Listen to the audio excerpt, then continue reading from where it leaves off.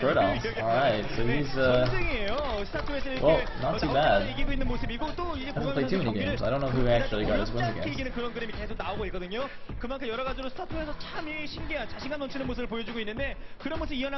Oh god, Blender in, don't even joke about that. Blender in.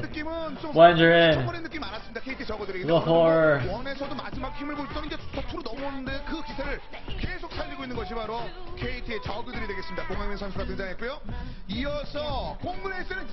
Firebathero, the hero of Air Force Ace, is coming out to save the day. Don't worry guys, don't worry, Firebathero's got this. We're gonna have at least one more game here. Firebathero gonna PBZ it up with HoeJJa. I didn't actually see what his stats were just now though. Whatever man, he's Firebathero. It doesn't matter what his stats are because he's freaking awesome. Come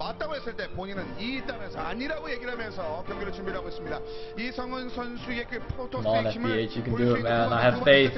I believe in FBH. We should make that a t-shirt actually. I believe in FBH. Kiet says he's 0-2. See, Kiet's not a believer. She's just some lousy BC fan. But I believe FBH. I believe it.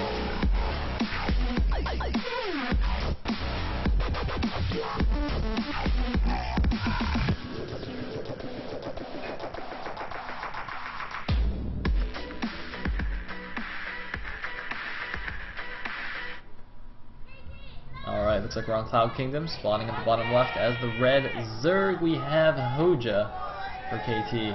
오, KT 벤치에서는 샤우팅이 나와요. 네. 메아리가 잠시 And that means at the top right as the blue Protoss will be the Dancing Queen. #1 player in the world, in the universe, Firebathero. Look at that handsome face. Actually, is it just me or does he look a little bit like the Hunchback of Notre Dame from that angle? I'm just saying. Did you guys see that? Hold on, can somebody go okay, somebody needs to go back when the ball comes out and take a screenshot of that and put it side by side with a picture of the Hunchback. It's just like the angle and the way his eyes looked. I was just like, wait, is he actually a Disney character? He had the whole Hunchback vibe going there. PS, FOMOS. Something. Anyway, I believe the pylon was placed in front. It's going to be some Forge Fast expanding. Aww, isn't that cute? Fuck you, man. Fuck you. Look at you all showing off with your girlfriend in Pro League. You think you're so cool? You think you're so cool? Fuck that guy. Anyway. So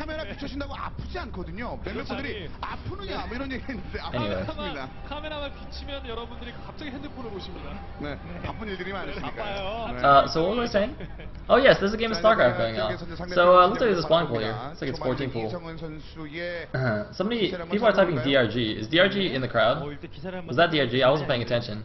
I was too busy being jelly. Anyway,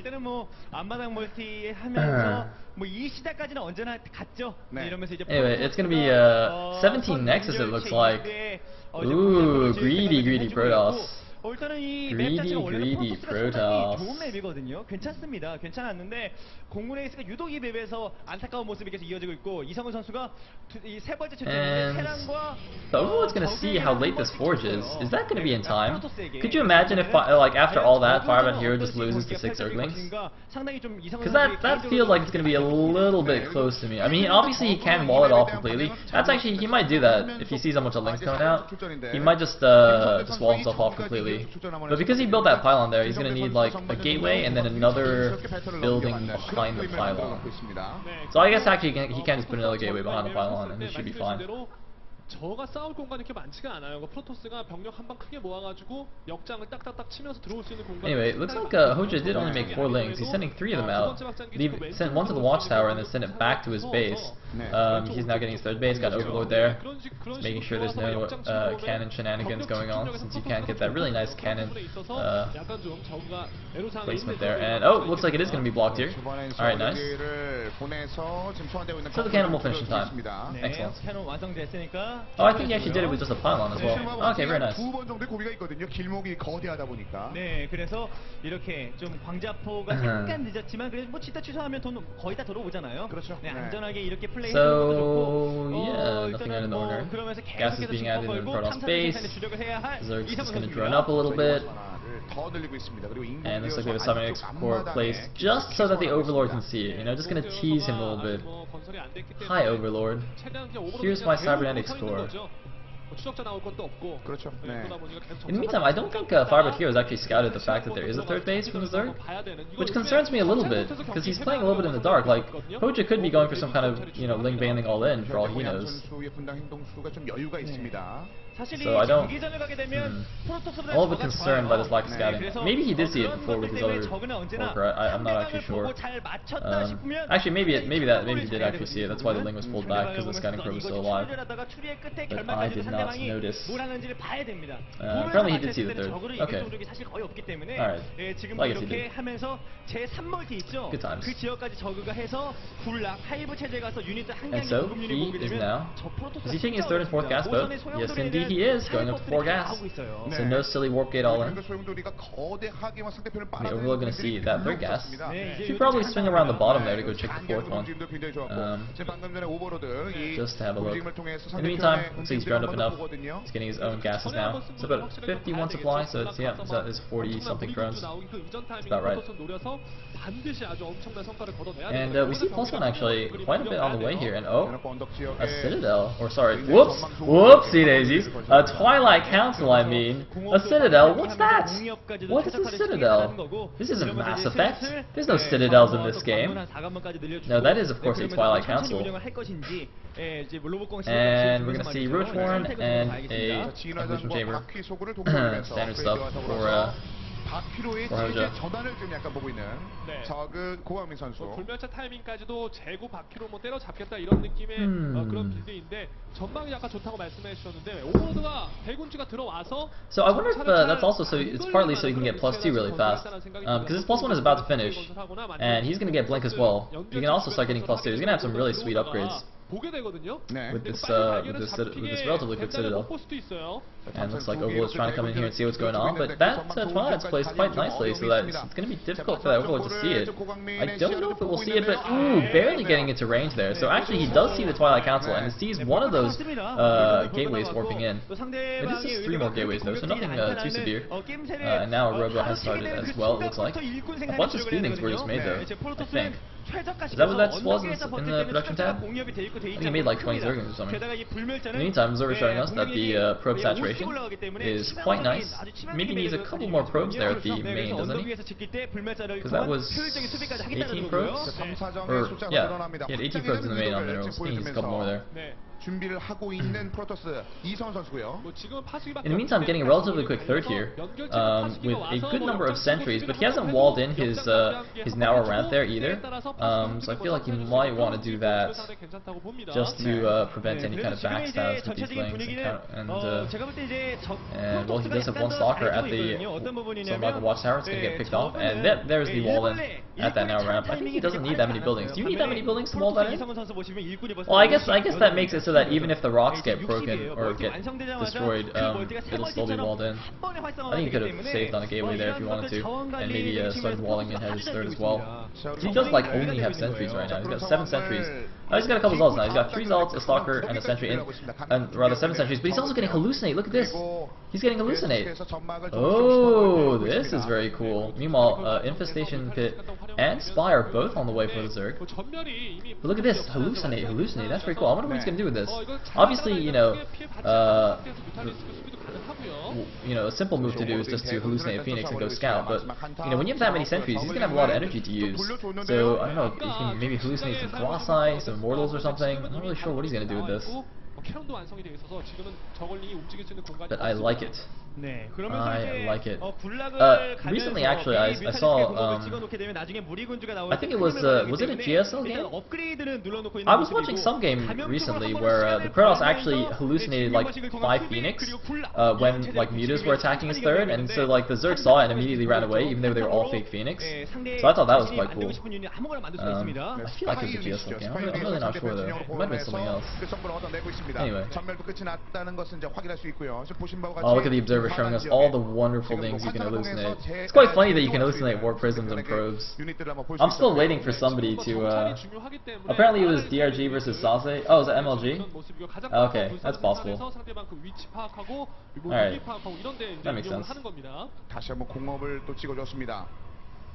네, 일단 이러면서 Meanwhile, we have a bit of a wall in here at the third base as well, and he's gonna move out. And look at this, he's hallucinated some Colossus, doing like a fake two-base, or not two-base, but like a fake Colossus push, I guess. Now I don't know if has HoeJJa actually seen this yet though? Has he actually scouted it? He's got a few Zerglings running around all over the place, so I don't know if he's actually seen it. But he's making some Corruptors now. So he's definitely been faked out there. Those Corruptors aren't actually gonna do anything, at least until the Greatest Fire comes out and they can turn into Broodlords. So those Colossus, they're fake, they're not real, but they can disappear soon. I'm surprised he didn't move out a little bit further now. I mean, I guess he showed them. Because there are actually actually there's a ton of Corruptors coming out. Wow, he's actually forced like 6 Corruptors or something. But now the hallucinations wore out, and I don't know, were they in range of that Zergling to see that they were actually hallucinations? But either way, he's gonna run with these Zerglings now. He's gonna be like, wait a minute, where did your Colossi go? Now he's gonna be a little bit confused. But he's already made his Corruptors, so it doesn't even matter. He's already wasted all that money on Corruptors. But the thing is, I say wasted, but obviously his Hive is almost done, so he can just make the Greatest Fire now and just turn them all into Broodlords. So it's not actually a huge deal, but obviously, you know, he didn't quite want to make them yet. So, you know, it's a small victory, and it only costs what, like a little bit of energy on some sentries, like not a big deal. In the meantime, it looks like Firebathero is just content to just sit back and turtle up and play a long game. He's keeping his army back. He's taking a 4th base, and I believe HoeJJa's taking the bottom right base. He's already got his own 4th up. The creep spread is kind of moving out towards the middle. Not the best creep spread I've ever seen, but yeah, it's alright. And we also see Psystorm on the way for FBH here. No Stargate though. I'm a little bit concerned by the lack of a Stargate, so his mothership is not going to be out anytime soon. Looks like he's just going to rely on Blink Stalkers and High Templars, I guess, to help deal with the Broodlords and Infestors. Of course, if you get some good feedbacks off on a bunch of Infestors, that'll also help a great deal. But some Lings going in the back. Is there enough stuff to defend this third? Looks like a ton of Lings moving in here. A few Zealots being warped in. There are 4 cannons, but that's not nearly enough to deal with all those Zerglings. And now the Protoss Force is kind of out of position. He's just going to go for a counterattack, but this 4th base is very heavily defended by Spine Crawlers. All the Infestors are there. Looks like he's just going to walk around the back though, snipe some of these drones from the high ground and perhaps move into the 3rd base, but his 4th base is going to get taken down here. I don't think he's even aware of that bottom right base. He might want to just send a couple of Zealots down there to take care of that, but it doesn't seem like he's seen it. And now the Broodlords are on the way here. He's got a very short timing window to move in here, but he's actually going to blink in and start sniping some of these Infestors. The Broodlords are not finished yet. This could be a very nice timing for Firebathero, but there's a lot of Spine Crawlers there. Is he going to be able to take down these Broodlords? He's picking off the Broodlords before they even finish morphing. A lot of force fields going down to block the Zerglings, but now the Broodlords have finished, and it looks like Firebathero actually getting caught in a bad position now. He doesn't have enough forces to deal with this. Roaches, Spine Crawlers, Broodlords, Infestors, everything taking down his army. Big fungals on everything, and I think Firebathero is going to lose the last of his forces here. He's only got like 3 Stalkers and 3 Sentries that even shoot air. And that was a pretty expensive army to lose there, especially since he also lost... Actually, no. Oh my god, what the Nexus? Alright. He's got no army left, but somehow his Nexus survived with 44 HP. How did that not die? There were like a billion Zerglings there. I don't even know what happened there, but he's gonna die right now. Alright, so that's the end of that Nexus. But that's pretty funny though. I don't know what just happened there, but oh, does he have Blink? Yeah, he does have Blink. Why is he not blinking? Alright, there we go. What am I saying? Of course he has Blink. We saw him blink just now, but it looks like trying to snipe that one Broodlord, doesn't quite get it, and runs away before he can get fungled. I think that's a good move. Now, he's got 6 High Templars here, and they are storing up energy for storms. But I'm still, oh man, I'm still a little bit nervous for FBH. And oh my god, he's gonna get these units trapped by some Zerglings. Immortals and Stalkers, they're alright.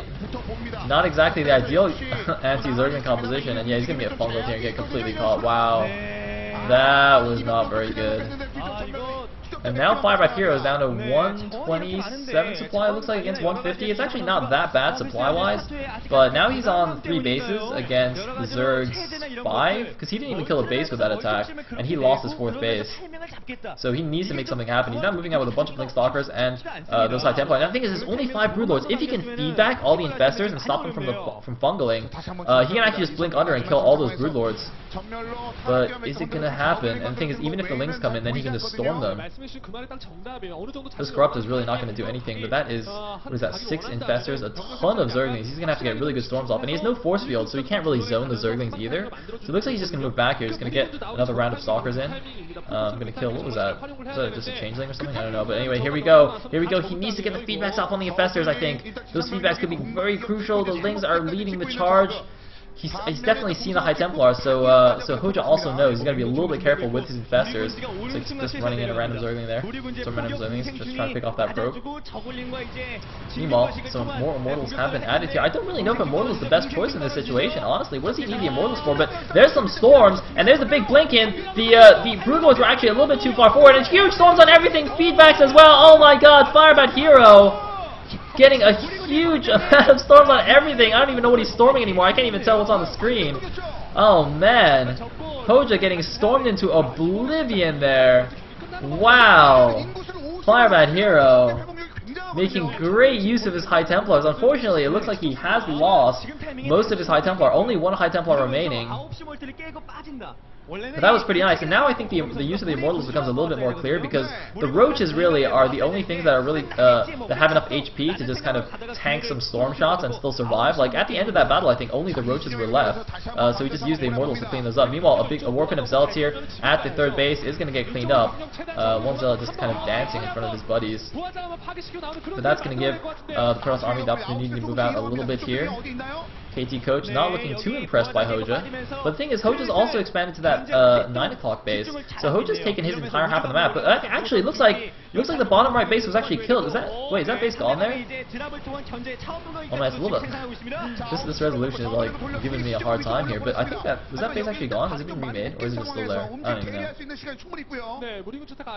Anyway, Firebathero though is continuing to make Immortals. I don't think he needs any more. All right, he's going up to Stargate now. Now he's going to start getting a Fleet Beacon, but that is a lot of Immortals, and do you really need that many? Does he not know that Colossus are pretty good? Clearly the Zerg players on Air Force Ace haven't been QQing about Colossus enough, because Firebathero doesn't realize that they're amazing. They actually need to start whining a little bit more. But here we go, there's a big Blinken, and there's the big Storms on all the Zerglings. Can we get some feedbacks on the Infestors? Looks like it doesn't even matter. There's a feedback, there's some feedbacks. Most of the energy seems to have already been used. A bunch of infested Terrans have, or not that many, but a bunch of Banelings actually being morphed. Storms on the Banelings. He's got to run away from the Banelings, and oh man, the Banelings gonna get some big hits off though. Huge hits from the Banelings. There's like only Immortals left, and pure Immortals is like nothing against the late game Zerg. However, a big round of Stalkers warped in, and actually, it looks like Firebathero might even be able to kill this expansion. And the thing is, there's a bunch of Spine Crawlers, but those Immortals will take down the Spine Crawlers so quickly and also tank the shots very nicely. So now the Immortals actually kind of proving their worth here in helping take down the Spine Crawler forest, and this base looks like it's actually going to go down. Some pretty random stuff here from both players. Random Banelings and like Immortal composition. This is not your average PvZ, ladies and gentlemen. This is what happens when you give Broodlord players a new game and just like, hey, this unit looks pretty cool, let's just make some of these. Meanwhile, we do have a counterattack with these Zerglings. It looks like Firebathero didn't choose to leave a High Templar there to help add some storm to that defense. So that might get taken down, even though there are a number of cannons and zealots there. Yeah, it looks like that's going to get taken down very easily. There's no splash damage to help take down the Zerglings. Looks like he's going to use his probes to help with the zealots, but it looks like he's taking down the third base as well. So HoeJJa has now lost his third and his fourth here. He's only got the bottom right base. I'm sure he's basically mined out. His main is natural. He's down to 124 supply against the 140-something supply Protoss, and he's now moving in. These Broodlords going to get picked off before they even finish spawning. I don't know what's in that War Prism. It looks like, oh, this High Templar dropped in the War Prism. He dropped them in to feed back the Infestors. That's like a PBT move right there, to move in with the High Templar there. And GG from HoeJJa. Sick game from Firebathero. Naughty, naughty. Wow, that was cool. Firebathero, I am very impressed. I am almost inspired. I was thinking about race switching from Protoss to Zerg, but now, you know what? How can I? Firebathero plays Protoss. I think I will continue to as well.